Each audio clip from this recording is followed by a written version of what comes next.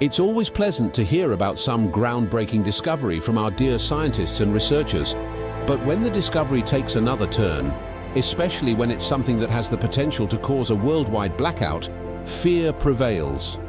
Join us in this video as we discuss CERN's discomforting announcement regarding the activation of the famous Large Hadron Collider and what potential threats this new development brings to our world.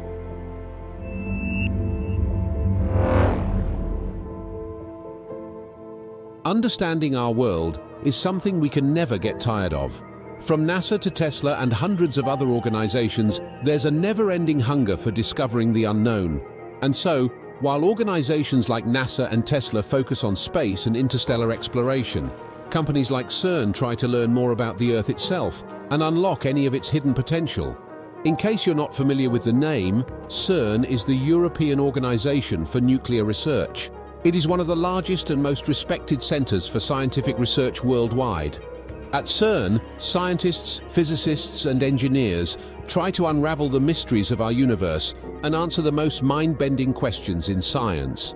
They investigate other dimensions, dark matter, and other unproven theories using large and complex scientific instruments you've never seen before. CERN is known for its groundbreaking discoveries like neutral currents, Higgs boson, and the God particle. However, as you know, the thirst for scientific knowledge never ends. And so, despite all these, CERN still presses to uncover more mysteries in the fabric of the universe. One of the things CERN hopes to discover is magnetic monopoles. Magnetic monopoles are particles that have either a north or south pole only. Usually, any magnetic particle should have both north and south poles, but monopoles have only one. Although these particles exist in theory, scientists have never found them despite searching for the past century. This search is one of the things that led to the birth of colliders. Colliders are supposed to cause a collision of particles so that scientists can then study the products of the resultant explosions. Although scientists expected monopoles to be born from their colliders, none has been found so far. The drive to discover new types of particles and perhaps monopoles drove them to create the Giant Particle Collider, the LHC. The LHC is the Large Hadron Collider, a superparticle accelerator made to propel subatomic particles to extreme energy levels in a controlled manner so that scientists can study their interactions as they move and collide. In simple terms, particle colliders smash atoms to pieces, allowing scientists to study the results. Before this smashing can occur, the particle must first be accelerated or pushed using electricity. The Hadron Collider can speed up these particles so fast that they move at almost the speed of light. The LHC uses electromagnets to function. The electromagnets use a current of over 11,000 amperes to generate the magnetic field. Plus, a superconducting coil inside the LHC ensures no electrical energy gets lost during current transmission. The LHC is located about 328 feet below ground. It measures approximately 3.8 meters in width, and its walls are lined with very sturdy concrete. Its location was also carefully chosen to minimize the background radiation the Earth's crust provides. Thanks to all these, the LHC can produce some potent magnetic fields about 1,000 times stronger than the Earth's magnetic field. The LHC features thousands of lattice magnets, which are used to adjust the trajectory of the particles. In short, the LHC is a 27-kilometer ring of superconducting magnets. Some special magnets, called dipole magnets, are also used to bend the particle paths. The LHC has about 1,300 of these dipoles. Each of them weighs 35 tons and measures 15 meters in length. Given the size and length of these magnets alone, you can imagine how cumbersome the LHC is and how much time, money, and resources it took to build it. Currently, the LHC operates at such tremendous energy that trillions of particles can circle across the collider 11,000 times per second. Such terrific speed makes this collider the #1 in the world. The particles in the LHC are constantly accelerated via the use of accelerators. As one beam of protons is blasted in one direction, another is sent in the opposite to collide with the first. The LHC is unarguably the world's greatest and most advanced particle collider. And so you can imagine the joy of the science community when it finally became operational after 3 years of waiting. This invention was born from the European Union's desire to increase our understanding of the universe, so the building process was done meticulously, lasting several years.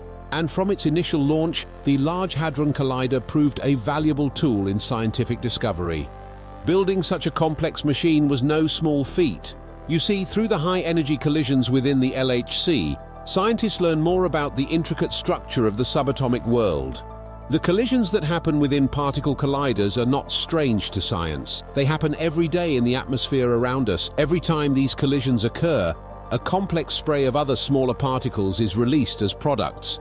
However, the products from these natural collisions are pretty elusive and decay rapidly. Some decay in less than a second, making it impossible for scientists to study them directly in their natural environment. The only way to explore them is in the vast tunnel of the particle collider. Construction of this magnificent structure took about 5 years, starting in 1983 and ending in 1988. The cost of the construction was about 7.5 billion euros. This cost earned it the #1 spot among the most expensive scientific instruments ever built. Because particles collide about 600 million times per second in the Large Hadron Collider, the data generated by the LHC and its simulations every year is estimated to be about 15 petabytes. A petabyte is equivalent to 1,000 terabytes. You can imagine how tough it must be for CERN scientists to review that amount of data every year. No wonder the LHC is a collaborative project incorporating scientists from all over the world, not just from Switzerland. The LHC became operational on September 10, 2008. However, due to a magnet quench incident, its initial testing period got delayed for over a year. The incident led to the damage of over 50 superconducting magnets and their surrounding components. And so it wasn't until 2010 that the LHC finally got its opportunity to shine. From 2010 till 2013, scientists could witness a never-before-seen spectacle as protons and lead nuclei were fired at mind-blowing energies into head-on collisions. This event was a truly revolutionary moment for science. But then it wasn't enough. However, as all sophisticated as the LHC was, some things still needed to be corrected. Because of this, the team at CERN felt this super collider required a makeover, and so it was shut down in 2013, remade and launched again in 2015. The 2-year upgrade was termed Long Shutdown 1-inch or LS1. During that time, CERN enhanced the LHC's accelerators and detectors and replaced some of its magnetic systems. They did all these so that the device could function at full power. Thus, in 2015, it was reactivated. However, in 2018, the Large Hadron Collider was shut down again to receive some further upgrades. This time around, CERN wanted to improve the luminosity of the LHC. The luminosity of a collider is the ratio between the interaction cross-section and the event rate. Simply put, it's the number of collisions that happen in a given time. More luminosity would make for more data that scientists could use, and so CERN upgraded the LHC to a high-beam luminosity device.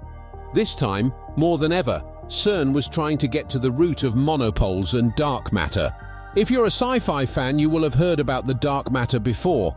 Dark matter is material believed to exist in space and take several forms. They do not absorb, reflect, or emit light, hence their name. More so, they can't be seen directly and they can't be detected electromagnetically. Scientists believe these types of matter came into existence soon after the Big Bang. Dark matter was another puzzle CERN wanted to crack with the Large Hadron Collider.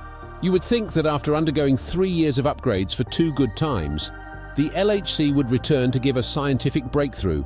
But it didn't.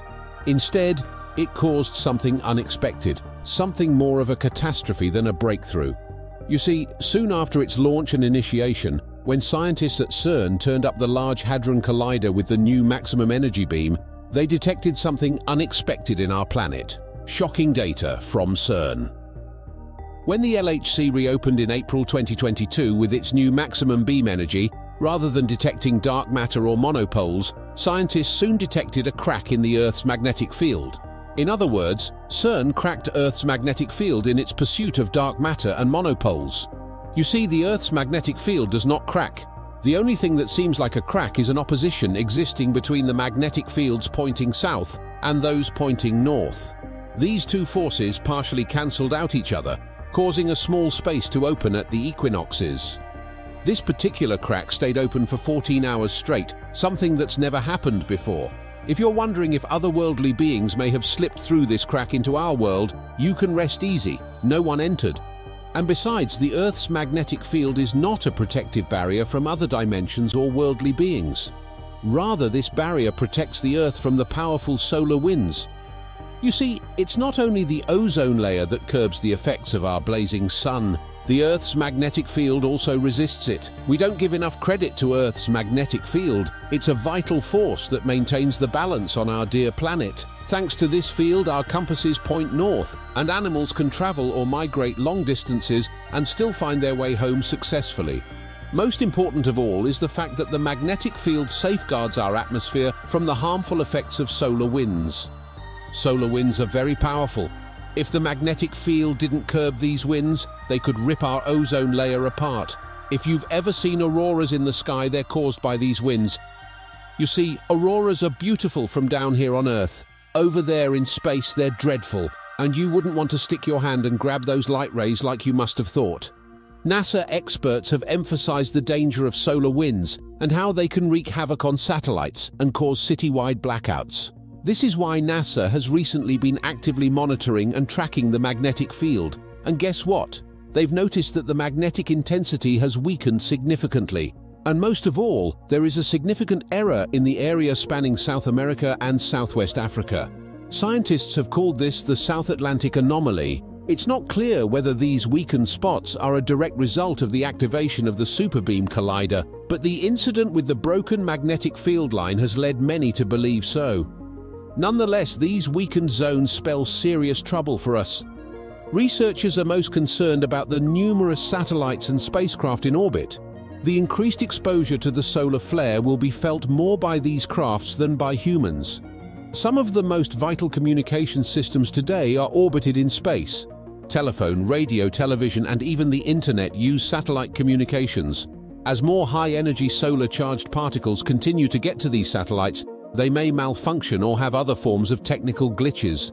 Even worse, the sun is on a rampage these days as its flares are increasing, producing more powerful bursts of energy. Our sun doesn't just give off heat or light and radiation. There's also something called coronal mass ejections, or CMEs, which are massive eruptions on the sun's surface that arise due to instabilities in the sun's magnetic field. CMEs can be so powerful that they can cause nationwide blackouts and disrupt communication systems in seconds.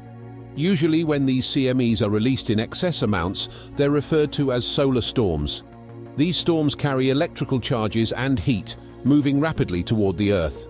Elon Musk lost 40 of his SpaceX satellites in one of such storms in early 2022. If you've ever seen a northern light, it occurred because of a solar storm. When these things happen, they paint the skies with a breathtaking display of colorful lights. However, as dazzling as they seem, these solar storms are great potential for havoc. Potential threats. NASA has announced that two massive flare eruptions are hurtling toward Earth at nearly 2 million miles per hour.